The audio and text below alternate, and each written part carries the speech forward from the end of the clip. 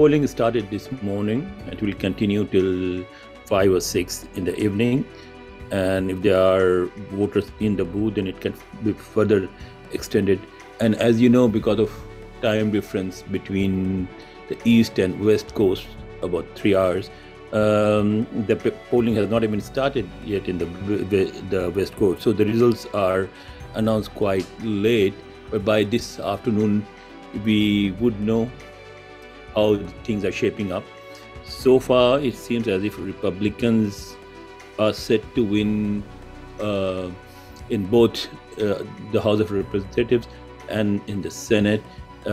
Most opinion surveys show that Republicans will get actually more than what they need. Out of the 435, they are expected to win about 225 to 30 seats in the House, which will give them a very comfortable majority in the House. And in the Senate, although it is a little bit unclear, first of all, there are 100 seats in the Senate, 2 from each of the 50 states. And this year, elections are being held on 35 of these Senate seats. So the Republicans need, I think, about 3 seats in the Senate to have a majority, and the Democrats need to retain the seats they have and plus get one more if they want a comfortable majority.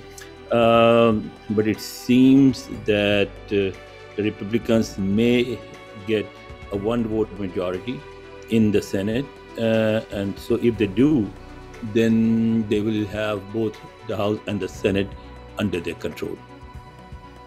Also, elections are being held for governorship in 36 of the 50 states. 36 states will be electing new governors, and dozens of cities are also electing new mayors.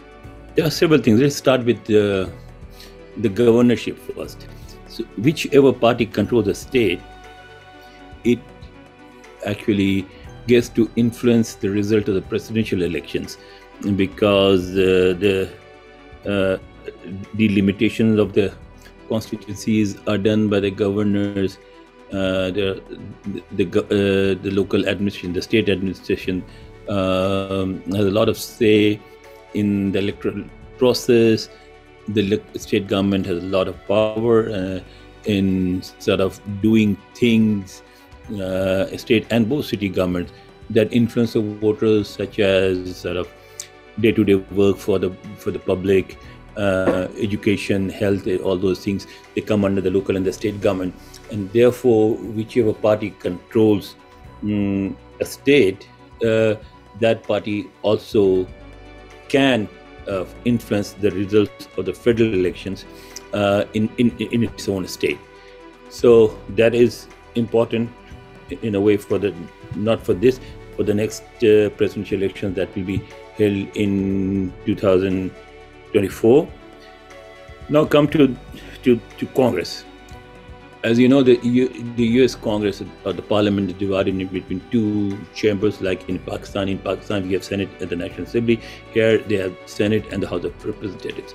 As I said earlier, the House of Representatives has 435 members, and the Senate has 100 members.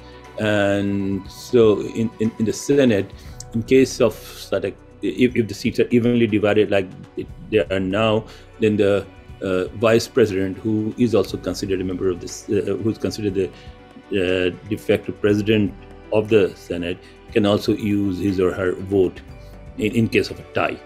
In the House, of course, everything is decided by a simple majority.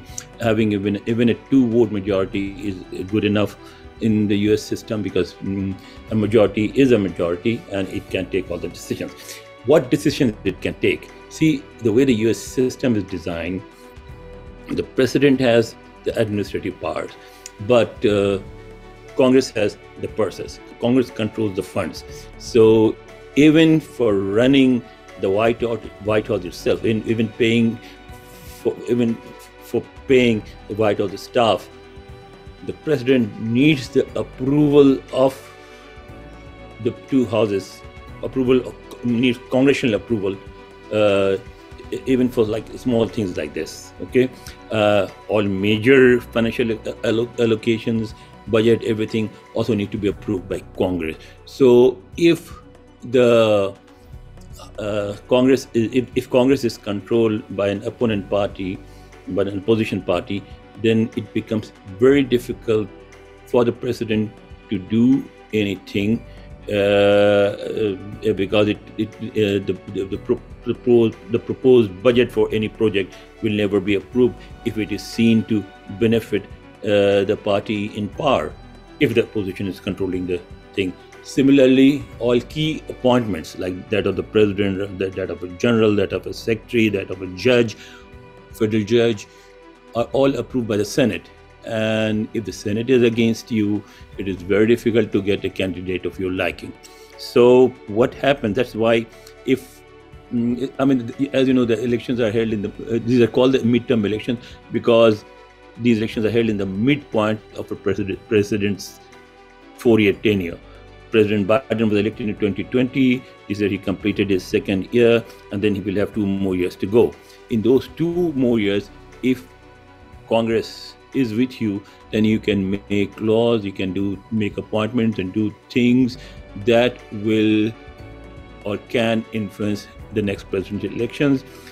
You can also fulfill your election promises and do other things like this President Biden plans to do, because the first 2 years, in the first year is spent in trying to learn the ropes.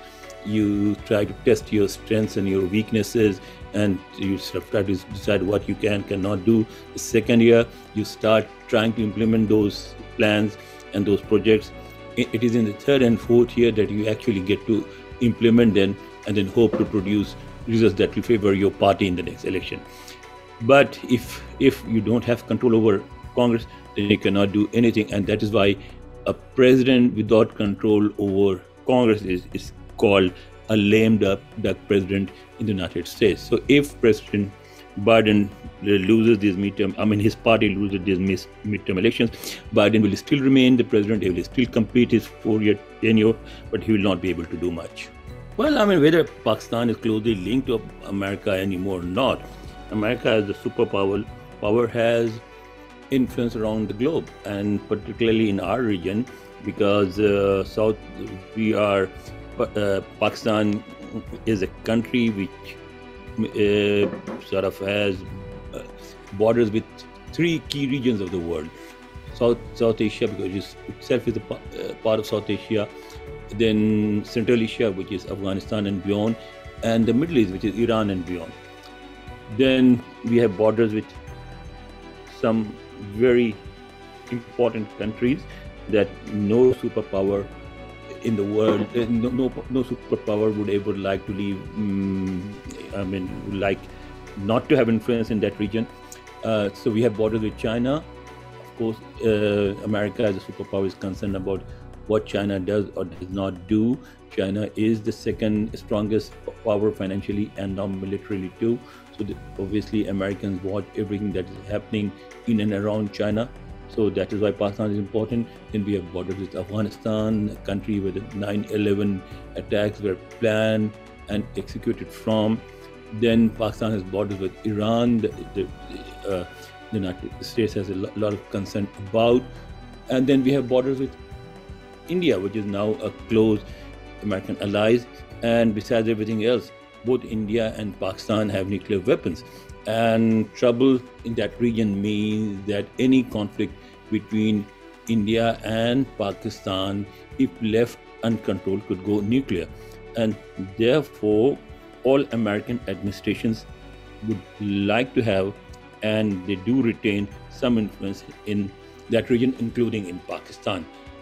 The results of these elections will not have much of an impact on Washington's policies towards that region, because whosoever is in power in Washington will remain concerned about China and its growing influence. It would like to contain China's influence, and therefore the first country that it would like to have close relations with whichever party is in power in Washington, it would like to maintain close relations with India, because India is a large country. India borders China. India has disputes with China. India wants to contain China, as does Washington. So whether it is a Republican administration or Republican-controlled Congress, or it is a Democratic administration, Democratic-controlled Congress, U.S. relations with India will remain strong in the sort of in the near future. But Pakistan, being also a strategically important country, will also remain important. Pakistan cannot replace India, but Pakistan is a country that cannot be ignored. It's a country of 220 million people with a large diaspora. It is a country with nuclear weapons. It is a country with a large educated middle class. And therefore, I think whosoever is in power in Washington would like to maintain some sort of relations with Pakistan. It will not be like what we used to have during the war against terror or during the Afghan war, but we will, I think, continue to have friendly relations with Washington.